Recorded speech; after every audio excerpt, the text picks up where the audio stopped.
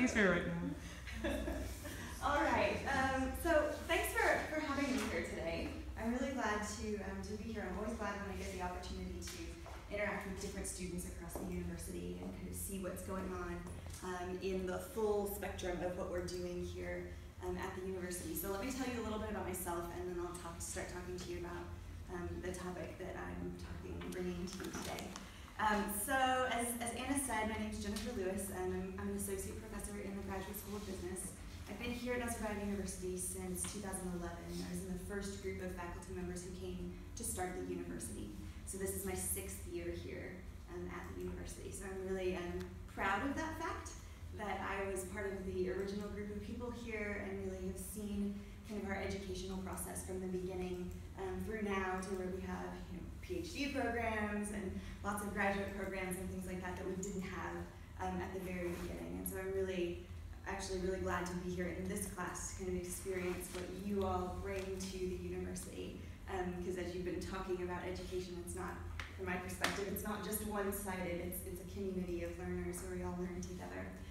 So Anna and I have come to know each other, she said, through the last year or so, I guess, just through a number of different initiatives that we have going on here at the university, because we are both, I think we both consider ourselves scholars who focus particularly on issues related to gender. So my PhD is in communication studies. In communication, I focus specifically on political communication and leadership. Within that area, I study women as political actors and as leaders. In particular, how people perceive them. So what's the perception of women politicians, women as they're running for office? So for example, in the US right now, I have a field day with all kinds of research that's going on with our first major female candidate running for president. And so that's where I started my research along the lines of gender. And then I moved into women as leaders because obviously politics is one small area, but we can look and expand that into women as leaders in general, more broadly. So that's what I study. I focus on issues related to how people are perceived as leaders, what are the characteristics that are necessary to be a good leader. Because I'm in the Graduate School of Business, I focus on that within business and organizations. And then specifically, I look at differences among women and men. Are women perceived differently as leaders? Are there different skills, different competencies required from women than from men, and why? So those are some issues that I look at. As an educator, however, the issue of gender in education has come up and has been part of what I've experienced myself, and then also what I recognize as my own experience as a teacher too. And so when Anna asked me if I could talk to you about something related to education, I thought, well, what could I do? Because I don't particularly study education. But then as we were talking, I realized that sure, my background in gender certainly helps me just kind of maybe see issues related to gender in education, because that's the world that I'm in. That maybe I wouldn't have seen otherwise. And so hopefully today I'll have the opportunity to share with you a little bit about that idea, that concept, and also get your ideas, get your thoughts, get your experiences, because we've all experienced these things a little bit differently. So I always like to start with my central claim, and so the central claim that I'm making today is that formalized education, like most or all other social institutions, is gendered. Okay, so I don't have any problem making this claim. I believe that the research backs it up, and I believe and hope that today I'll be able to talk with you and help you to hopefully come to that conclusion as well. So there's a couple of things that, with regard to this claim, I'm going to go through today so that hopefully we can unpackage this, describe it, and see it in depth. And I've given you a couple of readings, a couple of really basic foundational readings that will maybe illuminate some of this for you, help you to see some things maybe that you hadn't seen before, or help you to have a word or have a phrase for something that you've seen before, but you didn't have a way of putting it into a package. You didn't have a way of claiming it or pointing to it and saying that's what it is. So this is my claim that our formalized education system is gendered. And I lump it into not just the formalized education system is gendered, but that almost all other social institutions are gendered. I Personally, I would say all other social institutions are gendered. I know there's a lot of other scholars out there who might say most all. So I kind of left that a little bit broad, but if you're asking me specifically, from my point of view in scholarship, I would say that all other social institutions are gendered. So this gendering does a couple of things in particular. One, I would say that this gendering is fundamentally unavoidable. So we can't avoid gendering within our social institutions, but we can recognize gendering within our social institutions. So it's not necessarily saying that this gendering is bad, or that we can stop it, but that we should be able to recognize it and then make a choice with what to do about it at some point. This gendering also fundamentally changes the education that we receive as receivers of education, and that also it fundamentally changes the education that we provide. So as providers of education, this gendering process changes that education that we provide.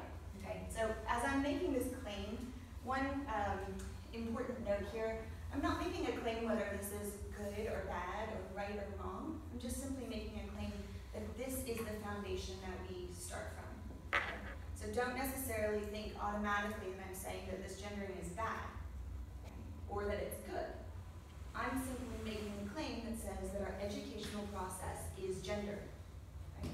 And that's unavoidable, but that we can recognize it, and then we have choices to make based on that. Does that make sense? So yeah, let's just to make sure that we're not trying to be biased immediately with this question, because I know a lot of people, as soon as they hear the idea of gender, they think, oh, no, I don't want to go there, right?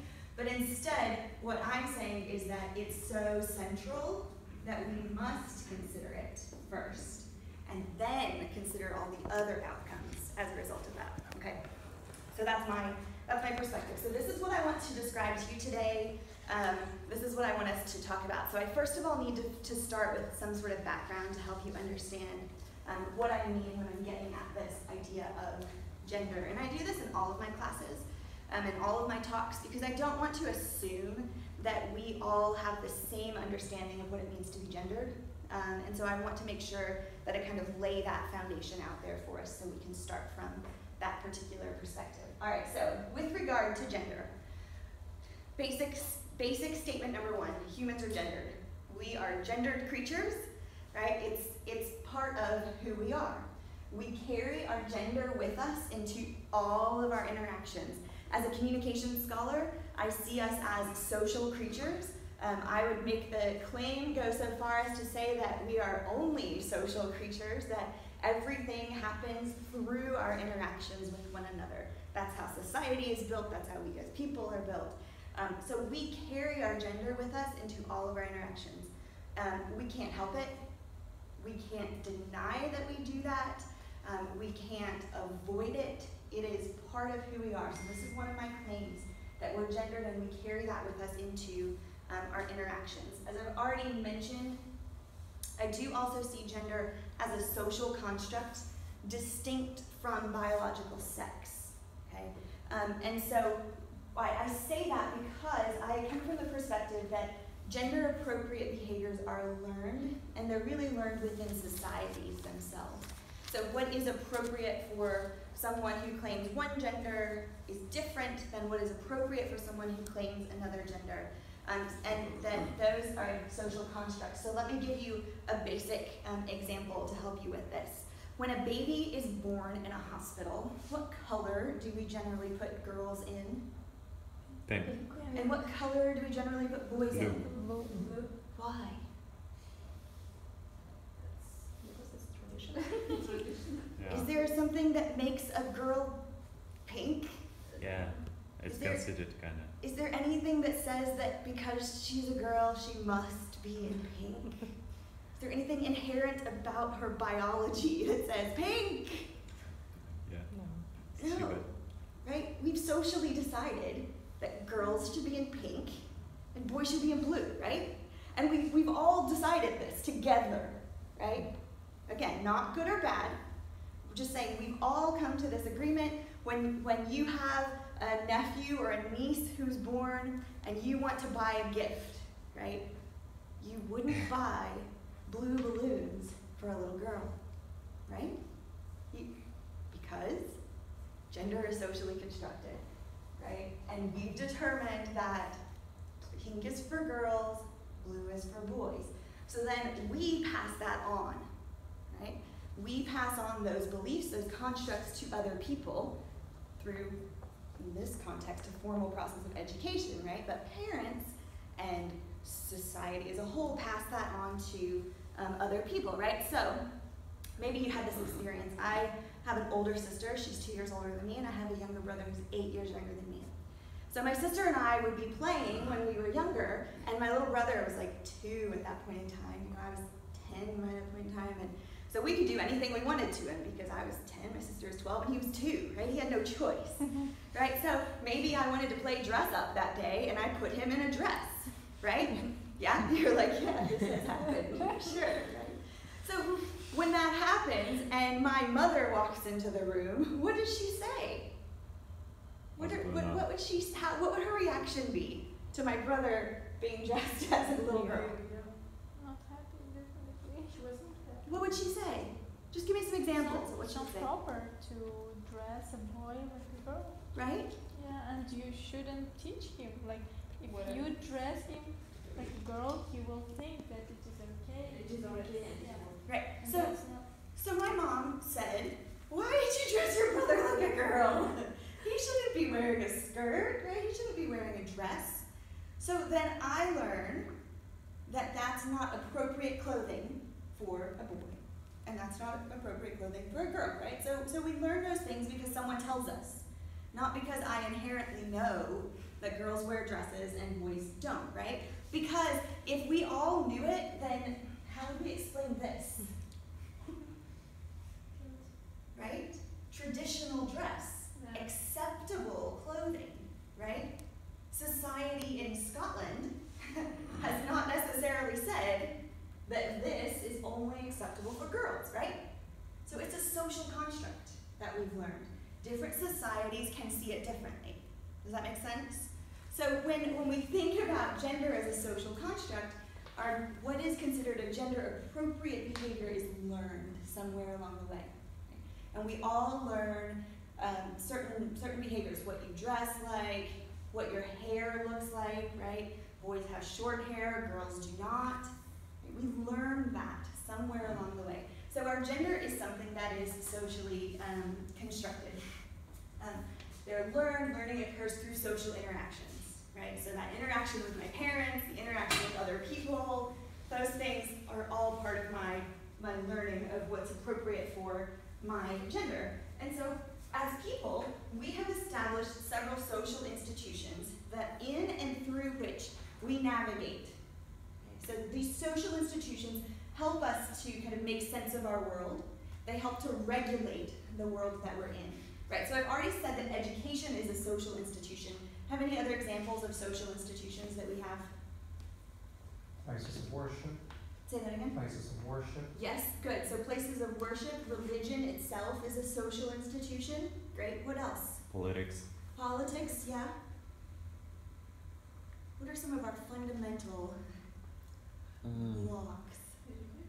Education, yes, yeah. Family is a social institution, right? Mm-hmm. Family can look different from society to society, culture to culture, right? That's a social institution. What it means to be a family is something that we construct, right? We socially construct that to say this is family, this is not. So I know when I'm talking to some friends, they'll say, "Oh, well, my sister, blah, blah, blah." I have some friends from Kazakhstan. And then they look at me and they say, "Well, it's not my sister, it's my cousin, but I call this person my sister," right? That's a social construct that you have that's different than me, right? So in my very individualized American society, we have clear distinctions of who is who and how they're related to one another, right? In Kazakh society, it's very different, yeah? Your mom's best friend's daughter can be your sister, right? Because you grew up that way. That's your social construct of family, right? So within those social institutions, we navigate our lives, and those are major influences in how we learn gender. Okay, so that's kind of a foundation for what I'm talking about when I say gender is learned. It's something that we that we experience and that, get into more things, can be fluid, can change throughout life. But it's one of our, I think it's one of our fundamental distinctions, is that humans are gendered. So this kind of gives us the basic jumping off point into this idea that education is gendered, right? So I've already made my central claim that education is one of our, as a fundamental social institution, is gendered. So I start with the idea that society is gendered. So if society likes to break us into genders, which we know that society does, we take part in this. So if society is gendered, we're thinking about it in terms of education, that means teachers are gendered, right? That means students are gendered, right? And so if we can continue that on down, that also tells us that our knowledge is gendered. The things that we know, those things are gendered. Again, not good, not bad, not wrong, not right. They just are gendered. And so it's up to us as educators to understand, well, what does that mean then? How does that influence education? How does that influence us as teachers? How does that influence our students? How does that change what we know or what we don't know when we think about the idea that knowledge is gendered? So I think if we can start with this understanding that knowledge is gendered, that should tell us that knowledge is not neutral, right? There's not just knowledge that everyone knows or that doesn't have some sort of twist or some sort of gender to it or bent to it. It's not neutral. When we teach, when we pass on knowledge that's gendered. It's been through the filtering process of gender, right? So I got it from someone and I'm passing it on to someone. It's coming through several different filters. And so I have to recognize that it's not just knowledge. Right? I don't believe that there is something just knowledge. It's knowledge that's been filtered, and in this case, filtered through some sort of gendering that's been socially constructed. And I'm going to give you this one example, because if knowledge isn't gendered, then there are certain questions that we wouldn't need to answer or wouldn't need to ask. But for example, last year, this was a question that was asked here at the university. One of our student groups, Shirok Club, was asking this question: what is or should be the role of women in society? Okay? Well, if knowledge was neutral, then we wouldn't need to ask this question. We wouldn't need to be pondering, well, what should the role of women be in society? What is the role of women in society? Right? It would just be, I just do something because that's who I am in society. But because knowledge is gendered, we need to ask these questions. We need to consider and question and ask these sorts of things. So it was actually a very interesting discussion. If you want to get more into it, I can share more with you.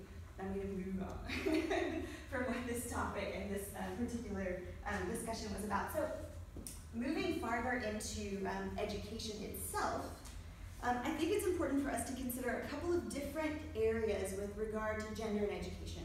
And some of the readings that I gave you really went into some specifics on some of these, and I'm just going to talk more in general and let you explore the readings on your own, right? So that we can maybe just look at kind of a bigger picture of what's happening here. Okay, so one way that education is gendered is through our educational divisions. So we've made several divisions in education that for some reason society has just decided that we should have. Again, right, wrong, good, bad, I don't know. But we've made divisions in education, and those divisions have forced certain knowledge for one segment of society or for the other, in particular when we think about educational divisions. So for example, in many schools, I believe still here in Kazakhstan, there are different courses that girls and boys would take. Boys might take something like woodworking or electronics or something like that. Girls would take home economics, cooking, laundry, maybe not that far. Maybe sewing. Is that still somewhat common? True. Yes? Okay. So, At school, At school? crafts. Crafts? You pick, yeah. So I was a metal worker and girls were students. Okay, so you did metalworking, girls did sewing, Cooking. But you Cooking. choice, I mean. It's not about choice here. right? What do you mean it's not about choice? You don't have a choice. You don't have a choice. You must take that, right? Yeah. That's what I mean by an educational division, right? Someone has decided, someone up here, right? Not us individual teachers. Someone has decided that this should be the division, right? And what that has done is that it's limited the knowledge that girls have and that boys have, True. right? So now you don't expect that boys know how to sew because they've never been taught. Not because they're not capable of it, but because they've never been taught how to do it, right? You don't expect that girls know how to do metalworking, is that what you said, right? Not because they're not capable, but because they've never been taught. They've never been given the opportunity because somewhere along the way, we have gendered education and we have divided what is knowledge for one gender compared to knowledge for the other. Does that make sense, what I mean by educational divisions? Again, not saying that this is the right or the wrong thing to do, but just that this is the state of our education, right? So the question then becomes, which we'll get to later, why and should that be the case, right? And that's where, as future PhDs in education, you should be considering these questions. Should this be our educational system? Should this be the way that we want our education divided? Right? You could say yes, or you could say no, but it's the question that needs to be asked. It's the question that needs to be considered, because usually we just go about our educational process and don't even think about, well, why are we doing it like this? Why have we divided education that way? So that's one way that education is gendered, in educational divisions that we've made. We start to see that as well in not just necessarily artificial divisions like cooking or sewing and metalworking, but we start to see that, and your readings brought some of this out, in things like sciences and like hard sciences and social sciences, right? Where more men tend to go into hard sciences, math, physics, things like that. More women go into social sciences, humanities. Even within the educational system, we see divisions where we have more teachers at lower levels who are women, but as we move up the organizational chart, we see more men who fall into the administrator ranks, right? So we have some divisions that have happened for whatever reason through society culturally, that we start to see that we have gender divisions within the educational process as well. So educational divisions is definitely one way that we see gender coming into play.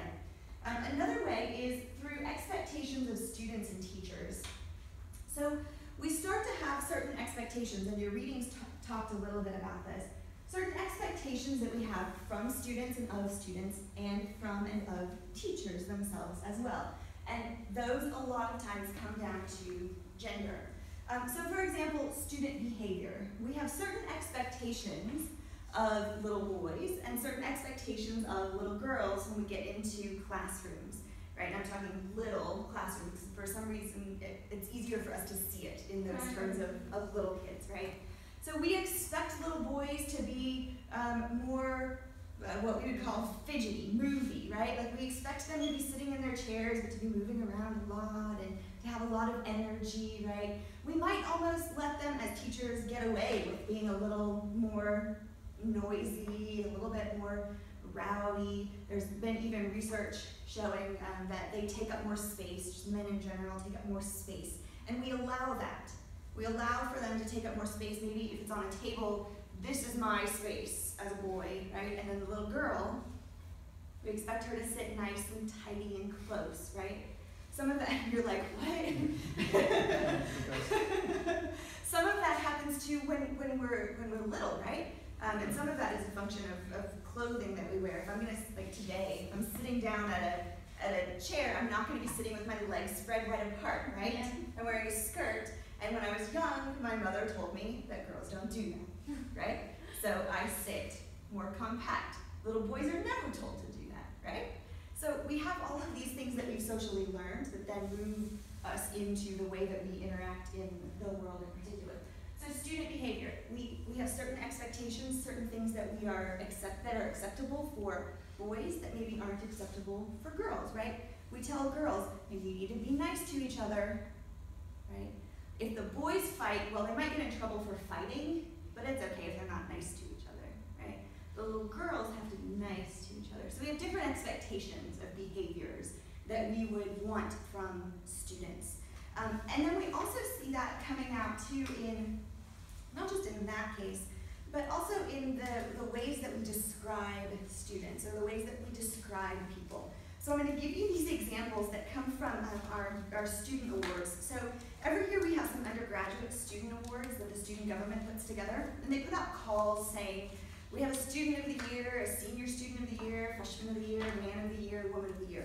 So I want us to look, and I know it's going to be hard because it's small to see this, but here's our picture of the man of the year. Sorry, Anna, I ended up totally messes up your video. Okay, man of the year is given to a male student who's made a great contribution to the social life at Nazarbayev University. He can be involved in the social life through any possible alternatives, being a member of student government, head of a club, an individual activist. He's actively participated in organization and university events, solving student problems, the person who makes everyday life of the students easier, more interesting, he's able to motivate others, and then qualifications, male undergraduate student, GPA 3.0. Okay, that's our description of the male student of the year. Sounds like a very studious person, right? Someone who we can all depend on. Here's our description of the lady of the year.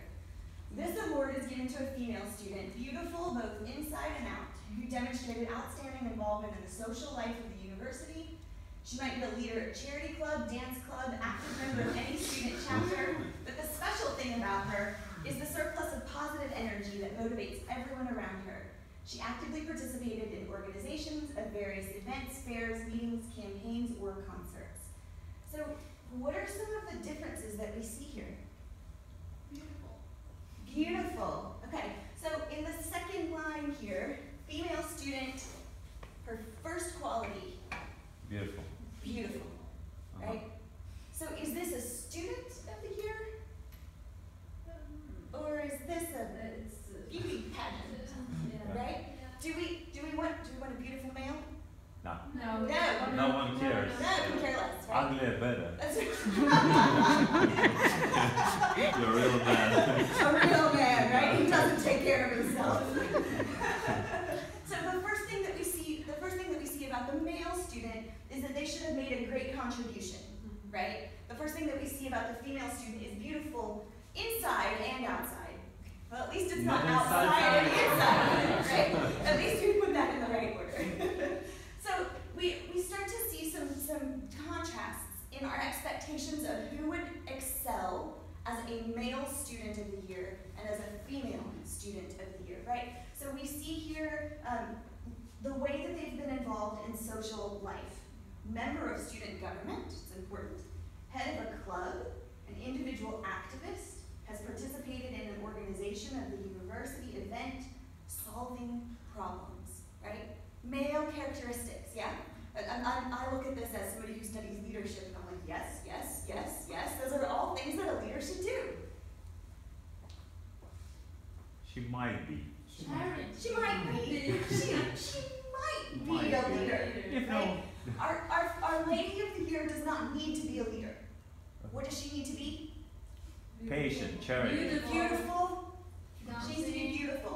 But she might be a leader. And of what kinds of clubs? Charity, dance, any student. What kinds of clubs are these?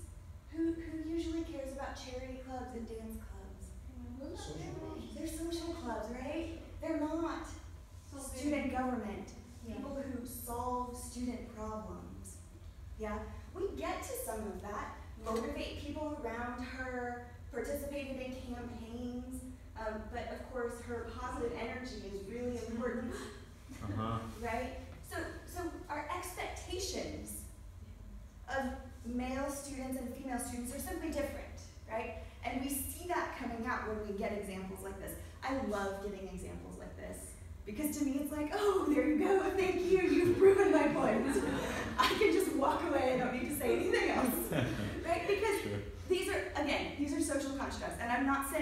happens only here. This would happen in America too, and I would shake my head at it there as well. Okay, this happens in a lot of places because we can't escape gender. It's who we are, and we've been socially constructed, socially biased in a certain way to see things one way or the other, right? Again, not right or wrong, just pointing out what our expectations are. So, here's our man of the year, here's our woman of the year. We have additional student awards. Freshman of the year, senior student of the year. So freshman of the year, this award is going to be given to a highly active first-year student. He. Sounds like he. Senior student of the year. Senior student of the year has shown exceptional leadership and personal qualities and has proven himself. Right? We've gendered this automatically. But it was, so the people who were writing, they were Russian speaking, and we don't have this differentiation in Russian. Thank you for pointing this out. Student of the year. Do we see the same distinction here?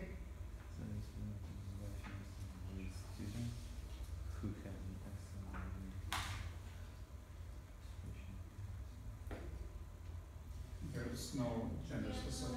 This one has not been gendered, right? Not been in the way that we're thinking of, yeah? So there is a way to write it where we try to avoid that gendering. But not in Russian. Right, but these aren't written in Russian, they're written in English. No, yeah, I mean, but is it the way to avoid it in Russian language? No. There is if you are more inclusive, right? So if you don't just limit it. But because you have like in German, every word has gender. Right. Yeah. So you could include both, is what I'm saying. Right? Okay. So you could include the male and female version. It makes it really clunky, right? But you can, yeah? So it's possible too. Okay, so what we've seen here is that it is possible. We just have to be aware of it and try to make try to do it differently, right? I understand it can be hard to do that, yeah. But we can, if we're more aware of it, then we can try to make it a little bit different. So I use these as examples so we can kind of see that progression of how these things happen. And then how that limits our way of thinking when we think about gender. So it influences behaviors that we expect from certain students. We expect female students then to be involved in charity. We expect them to be beautiful inside and out, and expect them to have that as one of their primary areas of focus. Right? We expect male students then to be the leaders, to be the ones who are focused on problem solving. It becomes our expectations for those students of what appropriate student behavior is. We also have other expectations that come into the form of, and your readings talk some about this, teaching styles, classroom interactions, and teacher evaluations. And I'm aware of our time, so I want to kind of pull all of these together. So teaching styles, classroom interaction, we have certain expectations that are gendered. We expect our male teachers to be more strict. We expect them to be more logical in the way that they approach things. If a female teacher is strict, then we're like, what is wrong with her? Her teacher evaluations have been shown through research that her teacher evaluations will be lower because she takes on a more masculine form of teaching, and that's a form that we don't expect from a teacher. Just last week, I had this happen to me. One of our new students in the Graduate School of Business. I had come back from traveling, been in the US for a couple of weeks, and the next day I needed to do a couple of things. I was really trying to get focused on a bunch of stuff and didn't have time really for kind of social interaction. Hi, how are you? Right? It was one of those, I just needed to get some things done.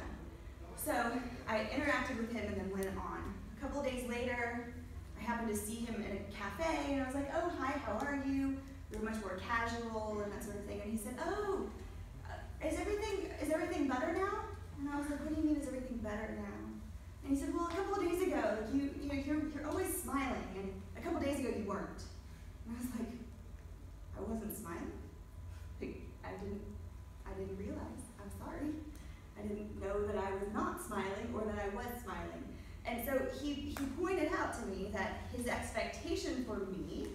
a woman is that I should always be smiling, and that when I'm not, that something's wrong.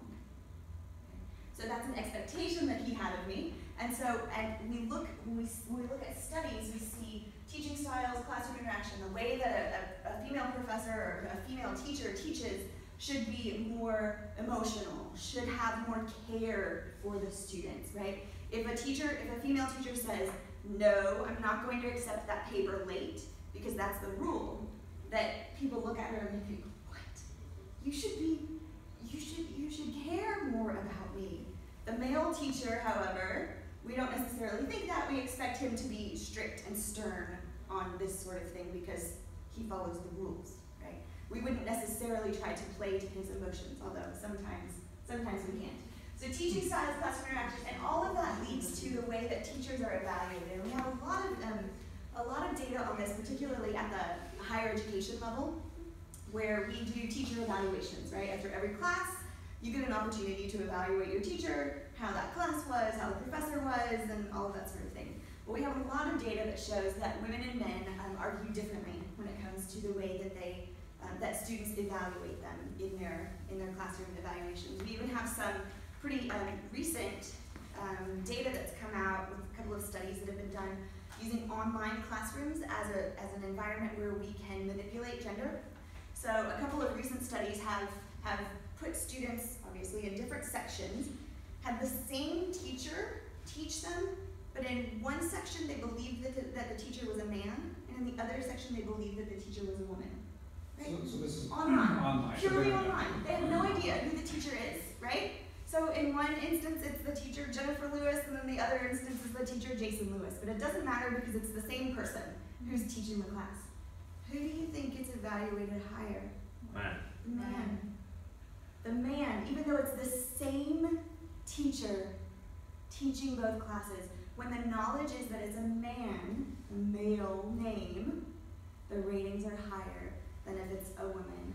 Did you have statistics, or is just the only case? Yeah, so there's been a couple of recent articles that have come out with this sort of findings, but these are very new because we're just being able to manipulate these sorts of things in online teaching environments. Yeah.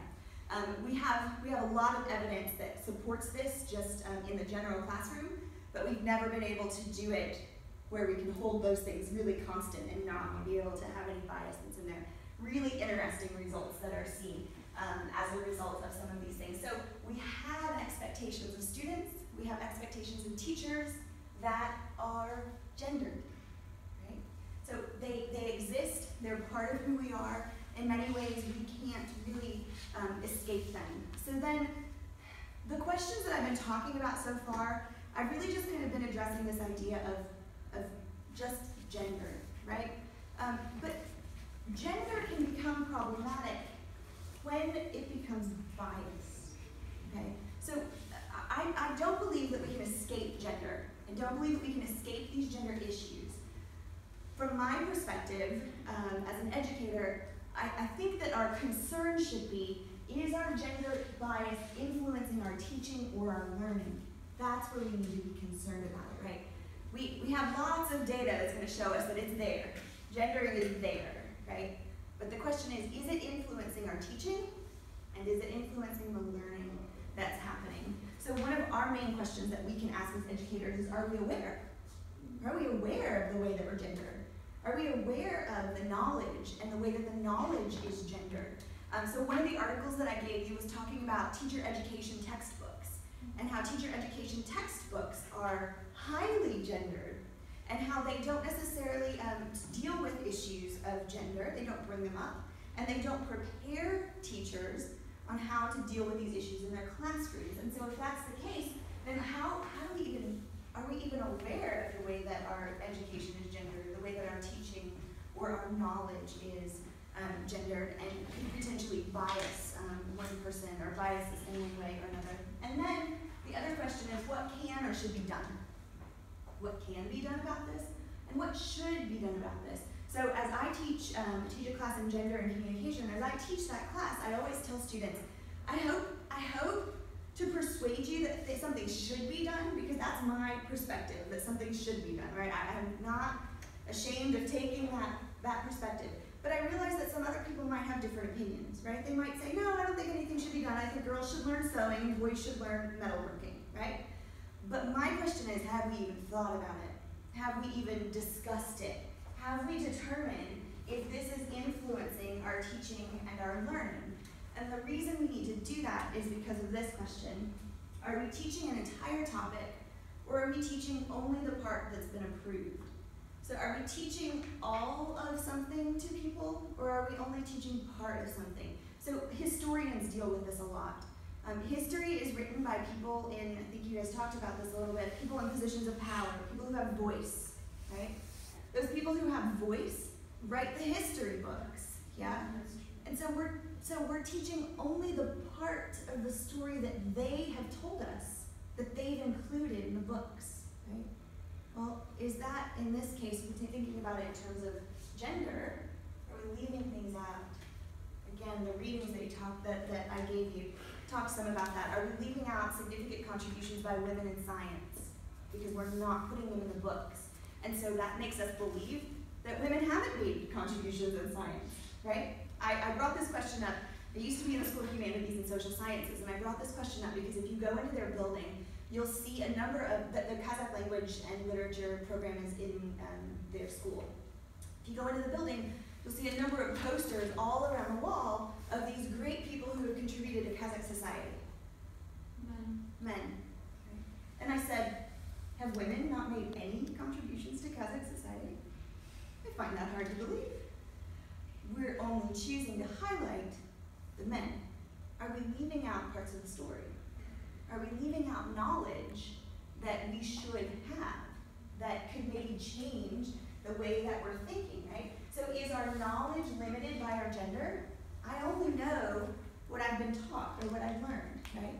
Is that knowledge limited by gender? So I talked to my husband about some things, and maybe women have a lot of what we call special lexicon, special vocabulary that we've learned because of our exposure to certain things, right? So women have 5 different colors, 5 different words that you can use for the color green, right? Men have green, because they haven't been exposed through fashion magazines, through watching television, through sewing, right? That, no, it's not green, it's olive, right? So we have different colors that we can use, and is your knowledge limited by your gender? And has our educational system led to that?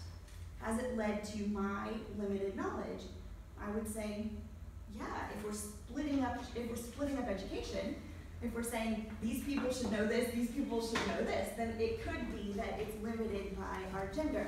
And then is our knowledge biased toward or away from gender inclusion? So am I biased, or is what I'm wanting to include, is that knowledge biased toward including lots of things or away from? Is it limited toward, is it wanting to create more division, or is it wanting to create more inclusion, more connectedness, more connected or shared bits of reality, right? I don't know as much about metalworking because I've never done metalworking, right? But my husband really likes to work on cars, and because I like learning things, I ask him to tell me about working on cars. So when he's working on a car, I'm usually sitting there learning a lot of things, right? And so people, men in particular, are surprised by my knowledge of automobiles and the way that they work, because I've decided that I want that to be part of my knowledge, and I have someone who has said, okay, sure, and who hasn't said, well, that's not something that a girl needs to know, right? That's not, oh, you don't need to know that. Instead, someone who said, okay, sure, I'll tell you, because it's knowledge that's out there in the world that you can know if you want, right? So if we think about our educational system and the way that we have to make choices, right? Knowledge is infinite. We have to make choices about what gets included and what doesn't get included in education, yeah? We can't include everything in 8 months of an educational year, but are we limiting that? Are we limiting those choices of what we include because of gender or based on gender? And are we biased toward or away from gender? That would be my big question, especially for you as you're considering and thinking more on the decision-making basis, becoming an educator. educator, what are the decisions that you're making? And are you making those decisions because of gender? And are you necessarily limiting knowledge because of your gender bias or because of others' gender bias that has influenced you?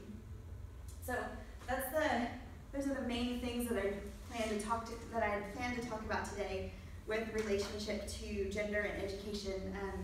I'm more than happy to answer questions or have a discussion. I don't know how much time, but Anna suggested about 45 minutes, so that's what I gave you. And I'm willing to talk. I'm open